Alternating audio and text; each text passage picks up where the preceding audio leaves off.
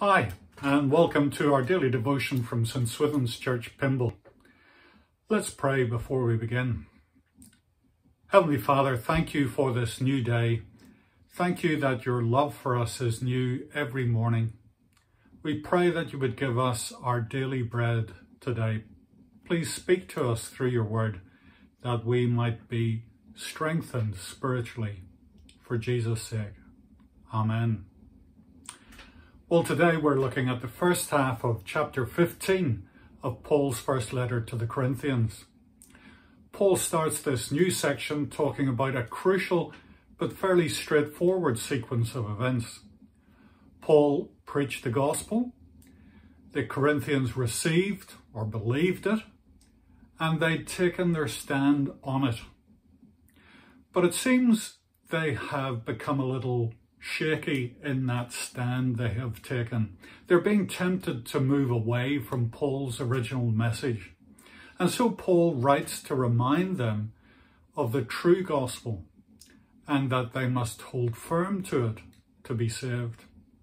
Doing otherwise, he warns, would mean that they believed in vain. In verse 3, Paul says, "For what I received, I passed on to you." Received and passed on are terms often used of those who carefully passed on what they learned from their teachers. They in turn expected those who heard them to continue to pass on the information.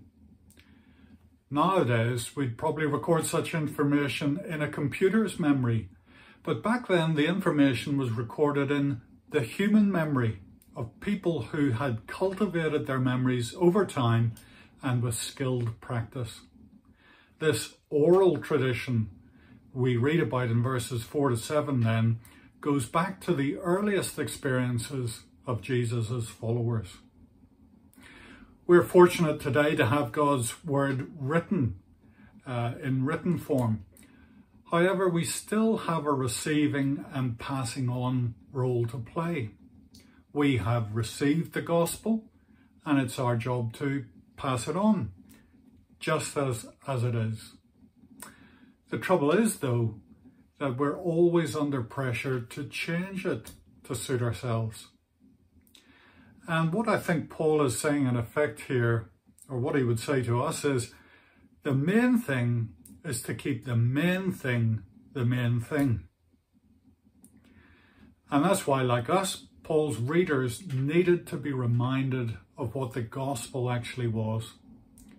In doing so, Paul wants to avoid getting bogged down in peripheral matters, so he cuts to the chase by reminding them of what is of first importance. And it turns out that the key aspects of that are very familiar to us because they've become part of the creeds we regularly use in our church services. And that is how it should be, because our creeds were designed to summarize for us what is of first importance in our faith. So what exactly is of first importance? What exactly is the main thing that we should keep the main thing? Well, here's what Paul says in verses 3 and 4. "For what I received I passed on to you as of first importance, that Christ died for sins, according to the Scriptures, that he was buried, that he was raised on the third day, according to the Scripture." Now, often when we talk about the resurrection, we point to the empty tomb as being the crux of the matter. But Paul focuses on something else. For him, it seems it was more important to talk about who witnessed the resurrection.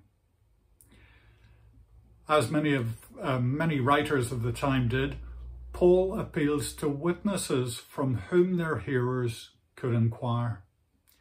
It's like he's saying to his readers, you don't just have to take my word for it, you can check it out with these guys. What follows then is like a list of people Paul would call to the witness box in an investigation. First to take the stand is Peter, then the 12. Then the more than 500 of the brothers and sisters who saw the risen Jesus at the same time.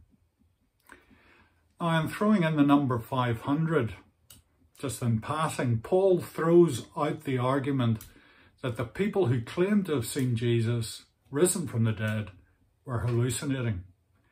Everyone knows that 500 people don't experience the same hallucination at the same time.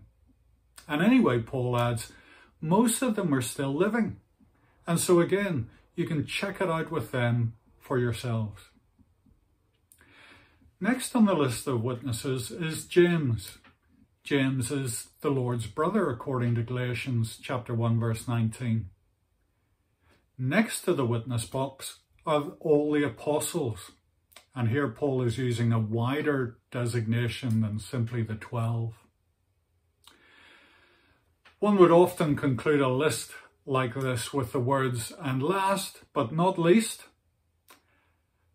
Paul adds himself last to the list, but describes himself as the least of the apostles, not even deserving to be called an apostle because he persecuted the church of God.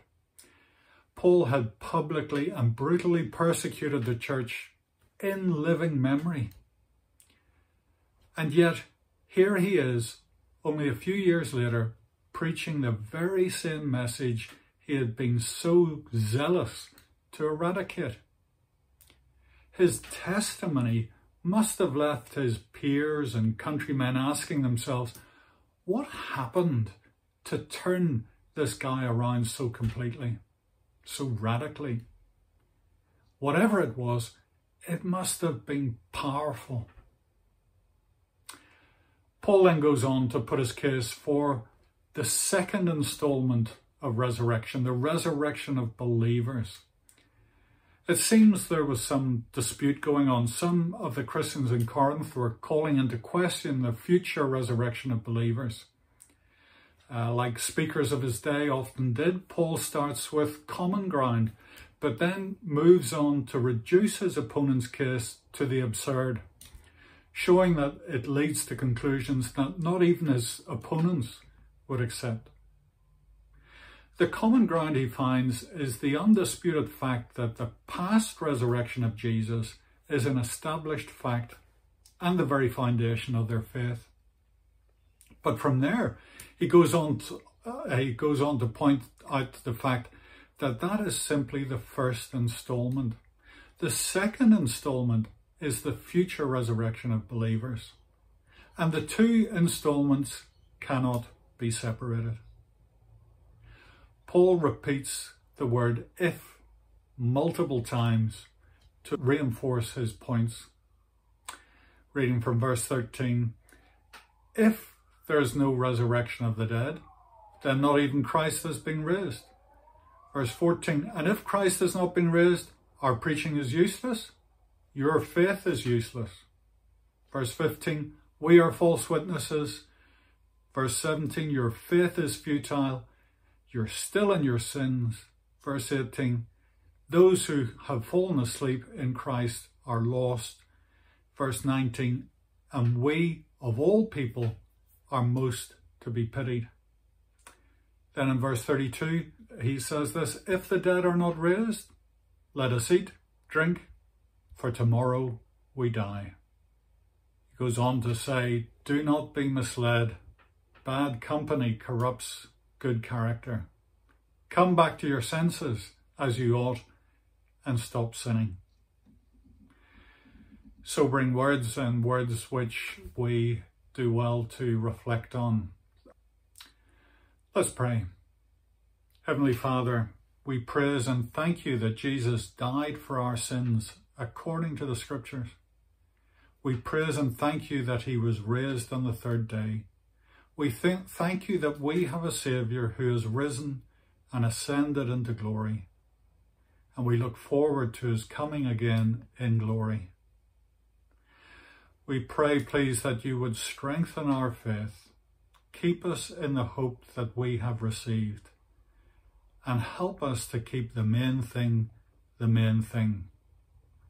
and bring us to eternal life for Jesus' sake. Amen. Well, thanks for joining us this morning. Hope to see you next week. God bless.